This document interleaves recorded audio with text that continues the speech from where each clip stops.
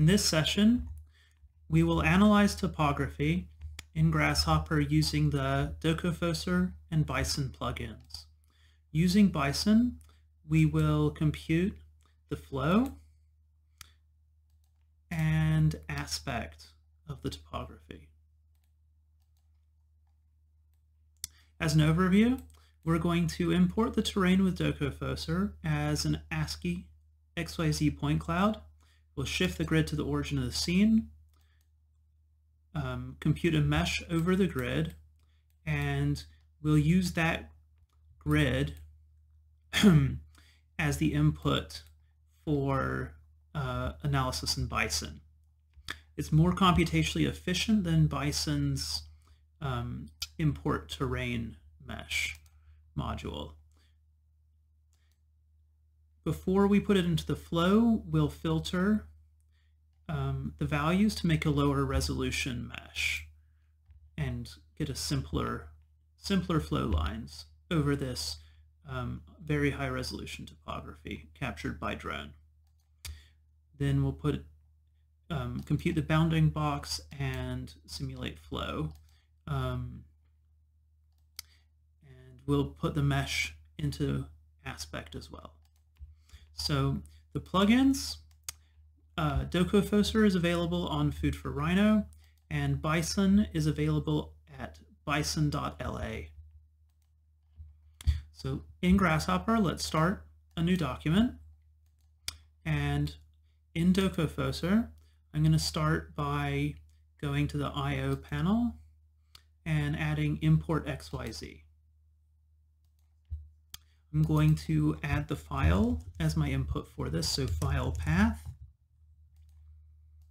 and I'll set my file path to an XYZ point cloud, exported from GIS in this case.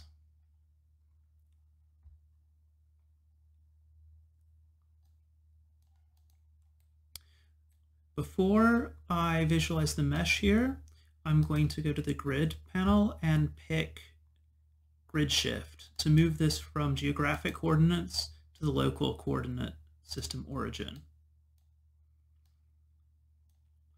And then I'll visualize this as a grid mesh, as a mesh from the grid. There's my preview. I'm going to add a custom preview to this now so I can see it better.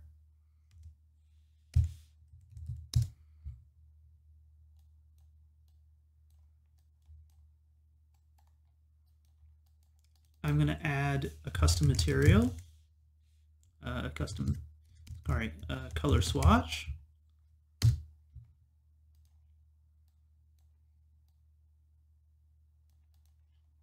And we have a preview of our terrain.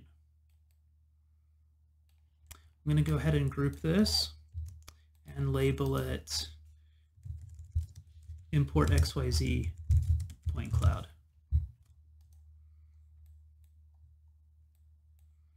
Now, with Bison installed,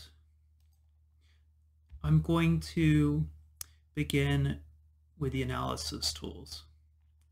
Here are the mesh import tools.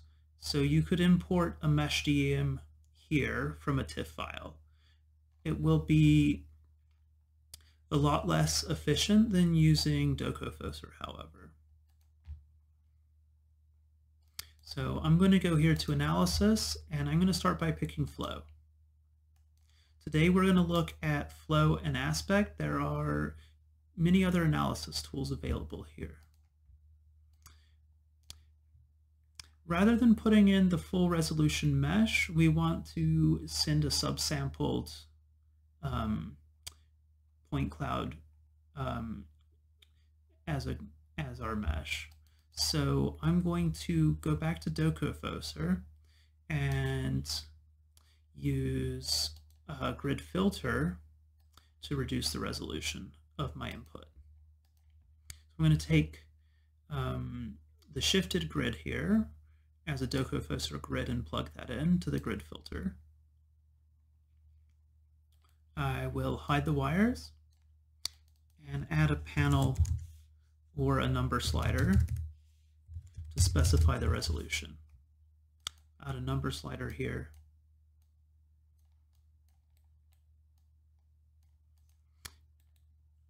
I'm going to call this resolution, and I'm going to set it to integer. I'll make the max 10, and I'm going to set my initial value to 10 as well. I'm going to plug that in as my in value. Then I need to convert this to a grid again. But I want to visualize the terrain as the full resolution grid here.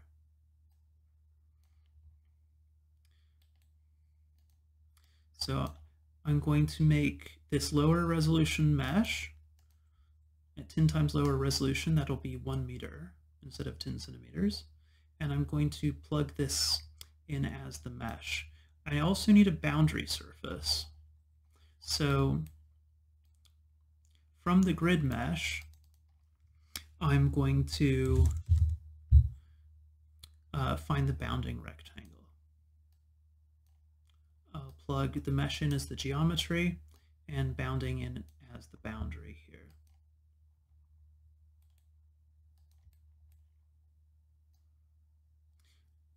To finish this, we need the parameters for the grid spacing, the steps, and the length of each step. So I'm going to place panels.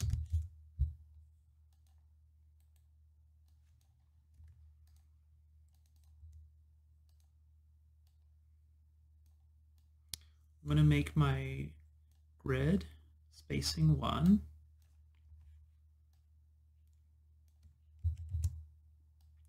I'm going to make my steps 20.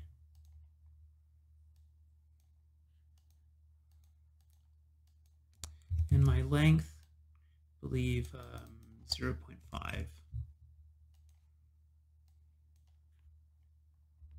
And there is my flow lines showing how water may flow across the topography.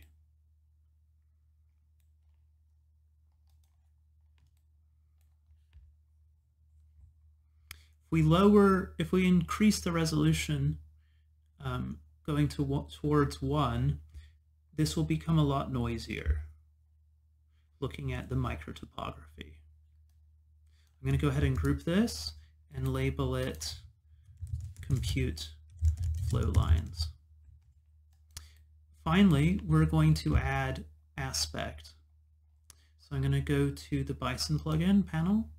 I'm going to look at analysis and pick aspect this time. For the aspect, we may use the full resolution mesh. So I'm going to go ahead and hide the wire input to this and connect my grid mesh as the input. I'll give it a second to compute.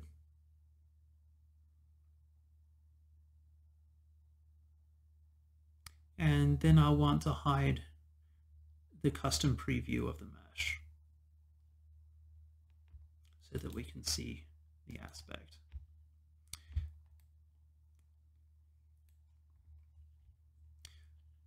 The aspect is helpful, showing us a visualization of relief, among other things. We want to put an angle parameter here so that we can control the angle. We also want to visualize a legend here. So I'm going to place the legend command, and I'm going to connect color to color and tag to tags.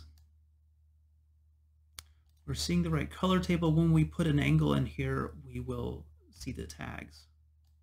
So I'm going to go to parameters, and I'm going to place a control knob.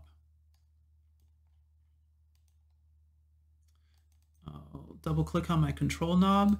I'm going to set the maximum to 360 and range to 360, value to 270. decimals to 0. And I'll go ahead and plug this in as my angle. It's going to recompute the aspect from 270 degrees.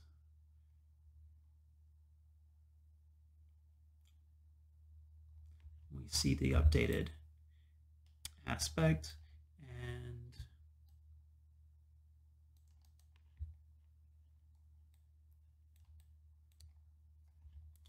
I will then group this, select it all, Control G, and label it by right-clicking on the group, aspect.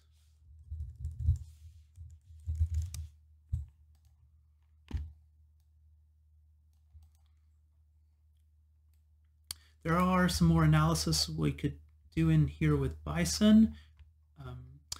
In another session, we'll look at more sophisticated analysis in GIS from this data.